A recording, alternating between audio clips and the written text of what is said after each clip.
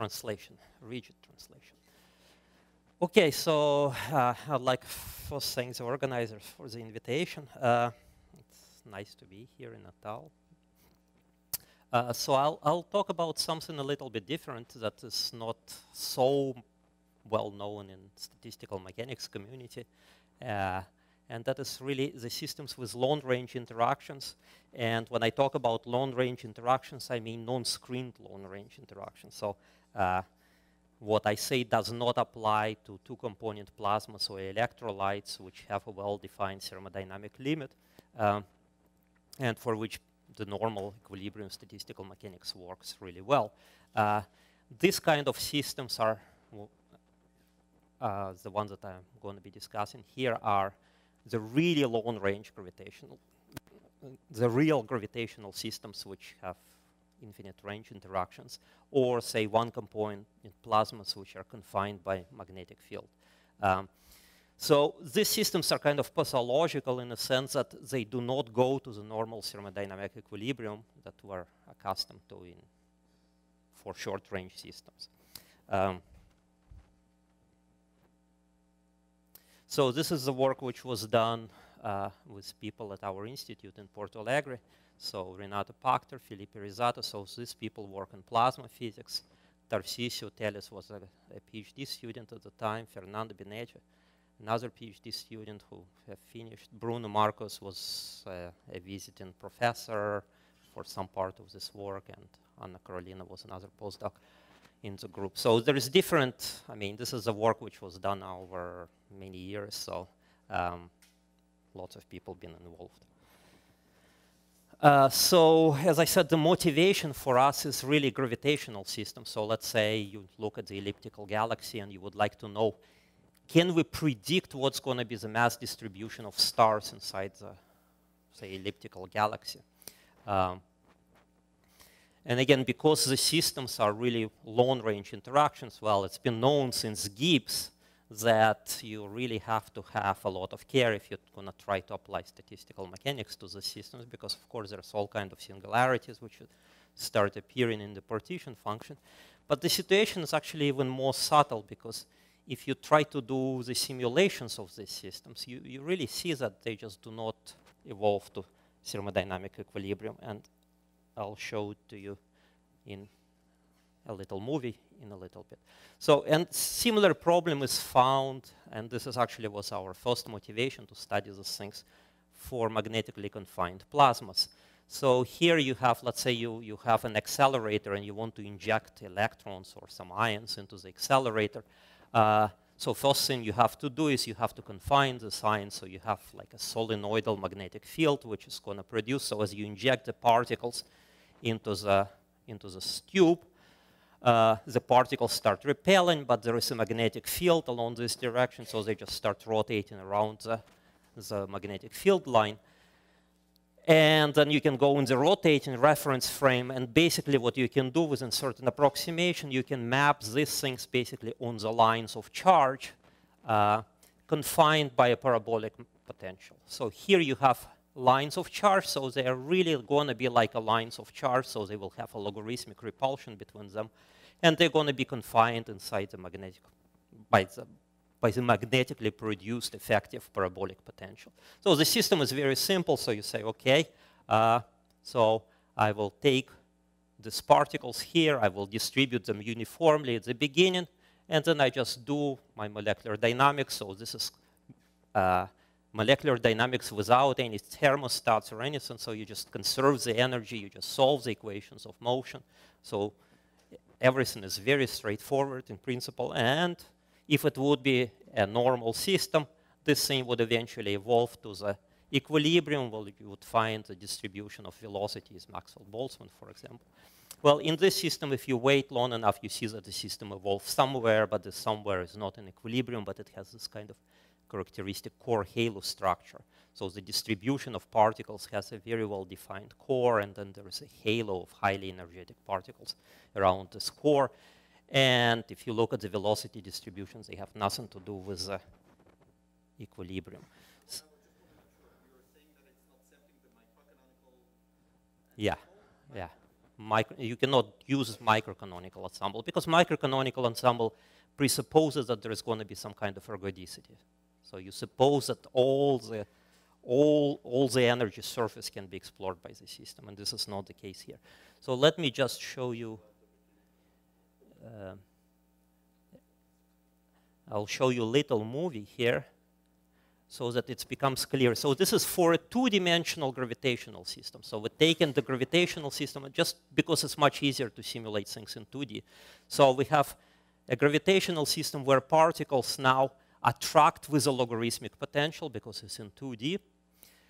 And we don't need any confinement for this particle because it's self-confined, and actually the particle cannot escape from the core because, of course, the energy would have to be infinite in 2 dimensions, different from 3 dimensions. So the 3-dimensional gravity is really much more complicated. But already we see a lot of what happens, the subtleties of these systems with 2-dimensional models. So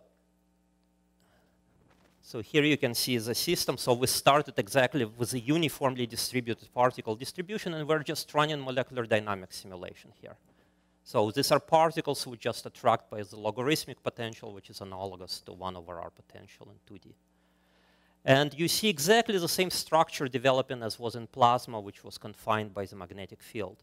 So again, you see that there is kind of a formation of this core here, and then you see this halo which is formed here. And as the system will equilibrate, you will see, you already can see that the oscillations of this envelope here. So we will define this as an envelope of the core here. You can see that it's starting to die down. In plasma physics, this is kind of an effect which is known as Landau damping. So there is a certain energy dissipation. Huh? So we can calculate this. So we can write simple equations, and actually the period of oscillations we can calculate. So this is well. By what is it defined? Oh, it's basically will be defined by the initial energies that you have in your system. So initial kinetic energy. So there is always kind of a competition between kinetic energy and the initial potential energy. So there is a virial number which is going to be determining the amplitude and the frequency of it. No, I can give you exactly what's going to be, but it's going to be changing also. It's not a constant period. So it oscillates and the period changes. Huh?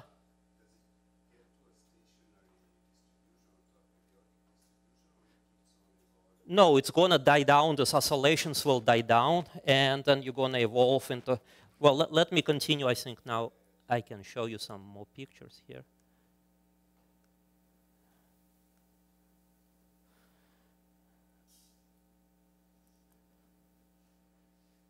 So this is the same system, but for 1D gravity. So this is one-dimensional gravity. So we start with now, in 1 dimension, the gravity, the gravitational potential is linear function, the separation between the particles. So just you solve the Laplace equation in 1D. And then what we do is we start with this initial state where the particles are uniformly distributed in this rectangle over the phase space. So this is the position of the particle, and this is the velocity. So we distribute uniformly with velocity here and between -1 and 1 here. So this is the initial state, and then as the system evolves, it will arrive on this state here. And this is a stationary state. There are no more, all the oscillations have died out. Okay. So when it relaxes, it's going to be in this stationary state here. So there's, again, this core here, and then there's this halo of highly energetic particles around it. Okay? And obviously, it doesn't look anything like a distribution that you would expect from the normal equilibrium statistical mechanics. Even more so if we look at the velocity distribution. So this is a density distribution. So this is our initial state here, this rectangle here. So this is the density distribution. So I'm just looking around 0 here, and I'm looking what is the density distribution. So this was our initial density distribution, which was uniform. This is our initial velocity distribution, which is also rectangular. And these points here correspond to the final state. So you see the system relaxes to, I mean, this is this characteristic profile here, and then there's some tail which corresponds to these highly energetic particles. And you see the solid curve which goes through all of these points. So this is a result of our series. There are no adjustable parameters here.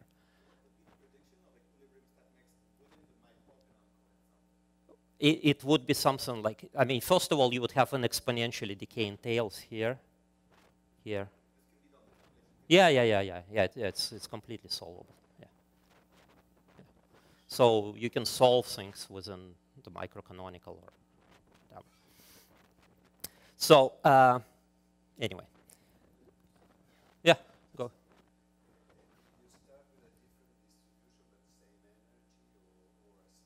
It's going to evolve to a different state. So the state depends on the distribution.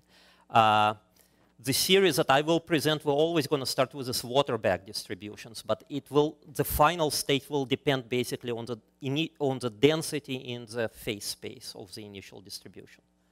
Okay, so I think it's going to all become clearer.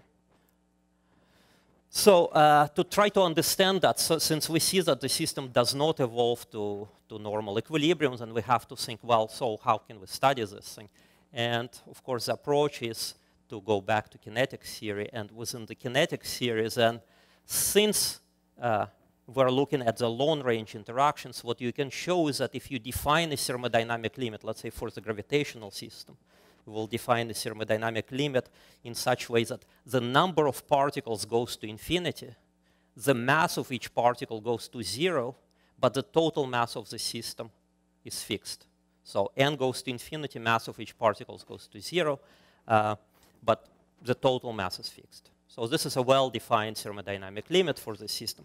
But of course, if you do that, what you really are doing, you are killing all the correlations between the particles, because the binary interaction between the particles basically will be much smaller than kinetic energy. And then the only thing that will drive the system is going to be the mean field. And then what you can rigorously show is that the distribution function then is going to evolve in accordance with the Vlasov equation. And the psi then is going to be the mean field potential. Well, the Vlasov equation is very interesting. First of all, because it's really, in some ways, this is very fascinating, because if you're thinking about the Vlasov equation, it's kind of very similar to Liouville equation. But in this case, Vlasov equation for, let's say, three-dimensional system will only need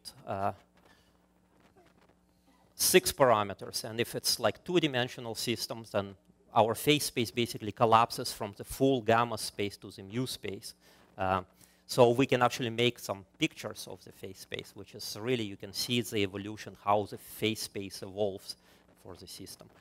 One other interesting thing, of course, of the Vlasov equation, that there's an infinite number of invariant quantities. Basically, any local function of the distribution function which satisfies this equation is going to be preserved by the evolution. And in particular, of course, Boltzmann entropy is going to be preserved as well. So you might say, well, but so how does the entropy evolve in the system? We obviously saw that we started with a regular state, and then it went to something else, this core halo state, and obviously the core halo state is much more disordered than the initial state. So we can look at the evolution. So this is a different model, which is in the field well known as a Hamiltonian mean field model. So it's kind of XY model with a kinetic energy for the spins also. And then you can write the dynamical equation. So you can write the Hamilton's equations of motion for the system and just look at the phase space. So this is very nice to study. So we started with some initial phase space distribution of particles. So this is at t equals 0. And as the time progresses, this region here gets distorted. But of course, Vlasov equation, you can think about it as being an incompressible evolution of the phase space. So you see that this thing is evolves, but the volume of this thing is going to be preserved. And of course, the volume over the phase space basically is going to be related to the entropy of the system. So we see that as the system evolves here, it's just gets stretched out, and if we have kind of periodic system with a periodic boundary condition, which is in this case for the Hamiltonian spins, our spin variable here is basically our equivalent of the x coordinates. So if there would be periodic. So this is XY model. Okay, so basically XY model with infinite range interaction. So every spin interacts with every other spin. But then besides that, you write a kinetic energy term. No. Here it's just like XY model. So it's cosine of theta 1 minus theta 2. And this is just, well, it's an infinite, so everybody interacts with everybody. So, and there is a kinetic energy term which is theta point squared over 2. Yeah. Okay.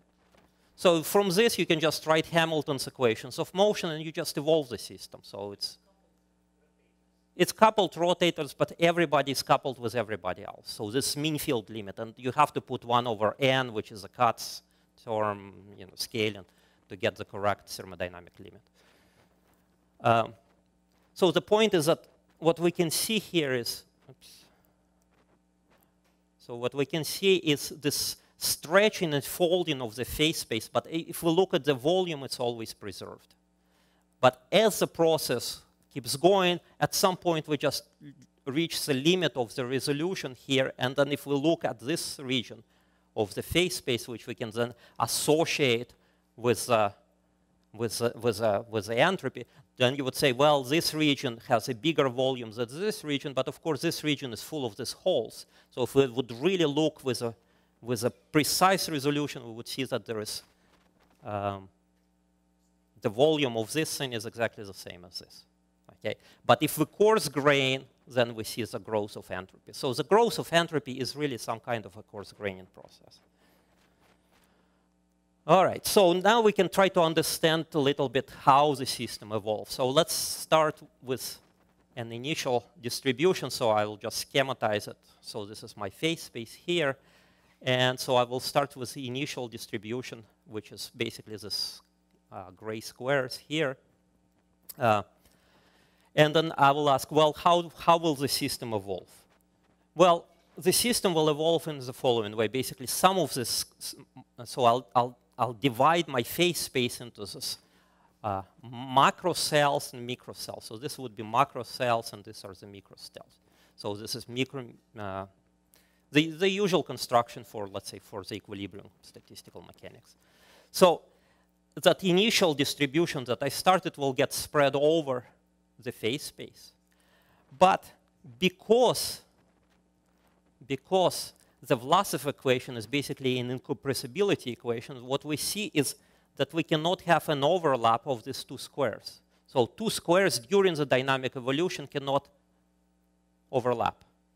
So this gives us a constraint on the evolution of the distribution function is throughout the evolution, it has to always be less than the initial phase space density. So as the system evolves, so we had the initial phase space density, let's say. Here, the density in the final state cannot be larger than the density here of the phase space points. Okay, very good. So, so now we can go back to our problems, and I will just go back to the two-dimensional gravitational system because everything is analogous for 1D gravity, plasma, and whatever. So the point is, what we need to do is we need to solve the Vlasov equation. And the gravitational potential is going to satisfy the Poisson equation here. And the density is going to be written in terms of the distribution function. So all of these equations have to be solved self-consistently during the dynamics.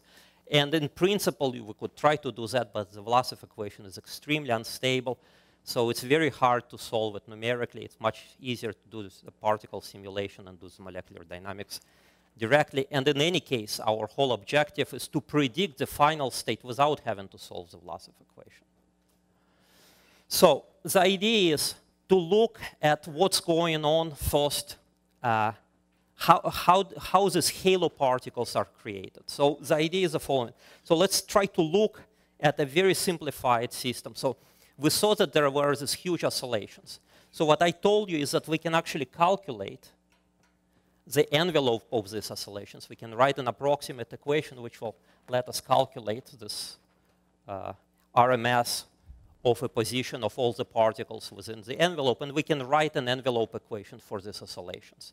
So we can kind of predict what is going to be the frequency of the oscillations and more or less the amplitude of these oscillations, solving this equation. So this is actually a fairly simple equation. Within certain approximations, it's very easy to write this thing. So what we see is, again, depending on the parameters of the system, basically depending on how much velocity we gave the initial distribution, but what the ratio basically between the average kinetic energy and the average potential energy within the initial distribution. We have two conditions. If there are, we can end up with a system which has very small oscillations, in which case if I take a test particle and I put it inside this oscillating potential, because there's oscillations are very small, the orbits are going to be completely irregular. So what I'm doing is I'm plotting the Poincare section of the dynamics of the test particle. So each time the envelope, this thing for which we have an equation, shrinks, I plot a point. So this is just the usual Poincare plot. And what we see is that the Poincare plot, if there's almost no oscillations, the dynamics is completely regular. So we make a very simple model for the potential, which just oscillates. So it's uniform mass distribution, and then the test particles feels the oscillations of this distribution. That's it. So if the oscillations are strong, so if this thing here for the envelope oscillates strongly, we see the formation of the resonance island. So with this very simple model, we can calculate where is going to be the resonance island. So once we know the resonance island, we can calculate what is going to be the maximum energy that a particle can gain from the oscillations. Okay, so this is the basic idea. So this is really kind of an auxiliary calculation which we do with the help of this thing, for which we have a very simple model that we can write. So we can calculate where is going to be this resonant island and where is going to be this potential. So this is a reduced one-dimensional equation, differential equation that we have to solve. Okay, very good. So how does this compare to the real n-body simulation? So this is, again, the simulation of a test particle, and we see where the maximum position that a test particle can go to. So here we see that it's about a 2.5. So this is just one particle move inside this oscillating potential, just for which we have an equation of motion. And here we have the full n-body simulation, which is made out of 6,000 or 10,000 particles, all of which interact by the gravitational potential. And if we compare the maximum position to which particle can escape, it's almost exactly the same as in this. So once we understand this, then we can make a very simple ansatz for the distribution function. So the idea is the following. So we have these oscillations. So the system is oscillating. Some particles of the systems enter in resonance with oscillations of the envelope, and then they can gain a lot of energy. As they gain a lot of energy, the energy has to come from somewhere, so it comes from the oscillations of the envelope. So this is a process of Landau damping, which dumps out the oscillations and transfers this collective energy of the oscillations to this halo production. And this is what's happening here. So we see that the particles just kind of evaporate from the core here, and they start forming this halo. But this process cannot go on forever, because if it would be a system with short-range interaction, basically you could just keep pumping out the energy out of the core, and the core could collapse. But in this case, we know that the Vlasov equation prevents the core density in the phase space being bigger than the initial density here. So we can make a very simple ansatz. So we say, okay, the particles by parametric resonance excitations escape, they dampen the oscillations, until all the free energy of the core is exhausted, which means that the particles which will be left in the core, they have to be they have to behave as a degenerate electron gas. So in the degenerate electron gas, we're basically saying that all the energy states up to the Fermi energy are going to be occupied with the maximum allowed phase space density, which is the theta. Okay? And the other particles then will be uniformly distributed between the energy which corresponds to the parametric resonance energy, the one that we calculated using this auxiliary equation and this dynamics of one test particle in the oscillating potential. So we know this number here. And the Fermi energy. So we're making that such that the particles are going to be uniformly distributed over the phase space between the Fermi energy and this, but we don't know the density. But we also have to have the conservation of the total energy, since this is a microcanonical system, so we have to conserve all the energy and we have to conserve the norm. So we can solve all these equations now self-consistently, and we get the distribution function. So this is a distribution function for the two-dimensional gravitational system. So this is the density distribution, and this is, you see, this is the halo part, this is the core part, and this is the series. So there are no adjustable parameters. We do not adjust anything. So everything is calculated within the series. And this is a velocity distribution. So of course, if it would be Maxwell-Boltzmann, then you wouldn't have this thing, and it would be quite different.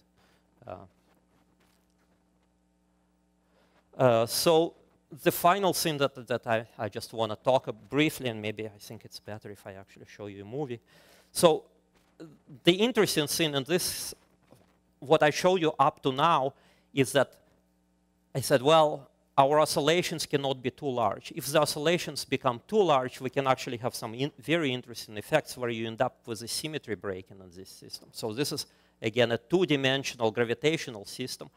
And if the ratio between the kinetic energy and the potential energy is close to 1, then we end up with a completely symmetric system when it relaxes to the core halo structure. But if we are at large virial numbers, we end up with a symmetry breaking, and I'll just finish up showing you a little movie.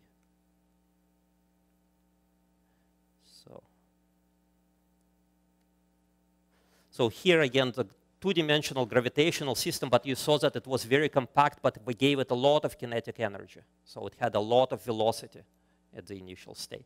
And then the system just kind of explodes because of this initial kinetic energy, and then it starts to collapse on itself. So now this is it's a real two-dimensional projection. And you start seeing that there is a symmetry break-in transition starting to take place along this axis here.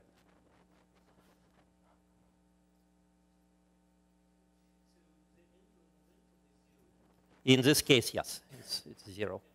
So it spontaneously breaks. So what happens in this case is that you can separate the dynamics basically. So we do the same thing that we did here to get the envelope equations, but now you have to do that for x and y separately, and then you see that there's going to be kind of coupling between symmetric and antisymmetric modes. And the oscillations of the symmetric mode above certain thresholds start driving antisymmetric mode. There is again parametric resonance in this equation. And this is what happens, and you start seeing the growth of the antisymmetric mode, and then it just gets saturated by the nonlinear damping effect. Huh?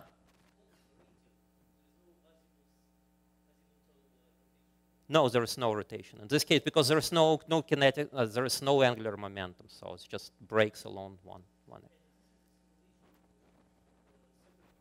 Yeah.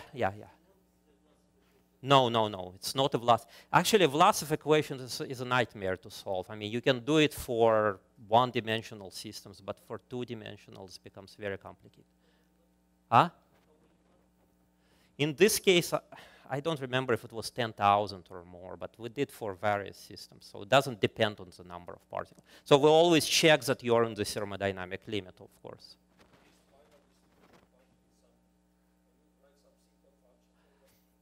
No. Once it breaks the symmetry, then we don't know anything. So we can predict where it's going to break the symmetry based on this kind of envelope equations. So we can predict where it's going to happen, what virial number you need to have to break the symmetry, but we don't know how to calculate what is evolved.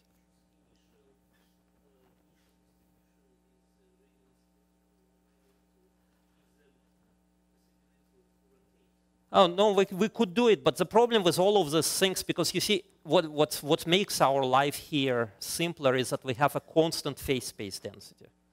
So if we have a constant phase space density, then it's much clearer how to write the equation for the, since it becomes like an incompressible fluid. If you have different phase space levels, they all become mixed up.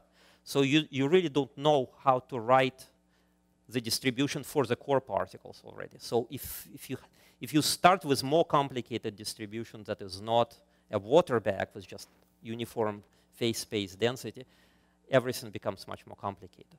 So for some systems, let's say for the gravitational systems, we know how to do it if the system starts with the initial state, which is close to what we call virial state. So the virial number for the initial distribution is close to 1. So then you can use a different theory for that. But if it's if the virial number is not equal to 1, then you start having all these parametric resonances, and then you have this processes which, with the particle evaporation and the core gets compacted, it becomes very complicated. The beauty of this thing is that it really is like an incompressible fluid. So the core distribution is very simple because it's just degenerate Fermi gas with a density like spin degeneracy, which is given by the initial phase space density. This is the simplification.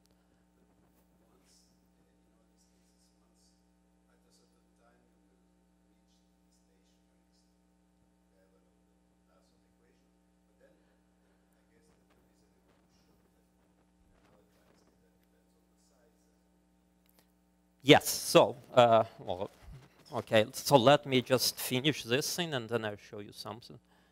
So,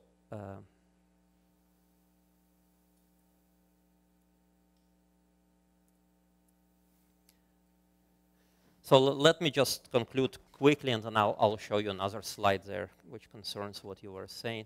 So again, there is a virial number which is 4 different dimensions we can just define as this ratio of the kinetic energy and the potential energy. So for everything for the gravitational system just depends on this virial number for the initial distribution. So for then what I was saying, there is a symmetric mode and there is an anti-symmetric mode, and then the symmetric mode drives the oscillations of the anti-symmetric mode if the virial number is above a certain threshold. So in here for 2-dimensional system, we find these 2 thresholds, and here for 3-dimensional, we find this. And this seems to agree reasonably well with the simulations. Now coming back to your question here, well, okay, so conclude, and then I go back to you. Well, maybe not. So let me go back to your question first. So what we know is that exactly what George asked. Is what happens if the system has few particles. So in this case, there is going to be a crossover to Maxwell-Boltzmann distribution. So how does this crossover happen? So we can look at the distribution where we look at the density distribution in the simulation and compare it with our theoretically predicted distribution. And we define this chi parameter. So the system starts somewhere where it's very different. This initial distribution is very different from this core halo distribution, which we predict. And then the system very quickly relaxes to this core halo structure. But then if we wait some time, then it starts to crossing over to something else. But as we increase the number of particles, so here we go from 500 to 700 to 1,000, and here's 20,000. Then the time that it takes to cross over to the normal Maxwell-Boltzmann distribution starts getting larger and larger. So if we take this dynamical time here and we just rescale it with something that depends on n, which in this case is this thing, then we can collapse all of these curves on one curve, which tells us basically that the time to cross over to the Boltzmann statistical mechanics, so Boltzmann distribution to the equilibrium, scales as n to the 1 to the 1 to 1.35. And of course, as the number of particles gets very large, this time becomes astronomically big. So there is a crossover. So if the system is finite, these correlational effects, although they're very small, they still will eventually drive the system to equilibrium. But in the thermodynamic limit, this is just not going to happen. So let me just go back and conclude. So the point is that systems with long-range interactions, they lack ergodicity, so they are not ergodic, so you cannot use equilibrium statistical mechanics, at least in the thermodynamic limit. This proposed core halo ansatz that we did works really well for gravitational systems, spin models, plasmas, so we tested it with many different systems, and it seems to be always working quite well.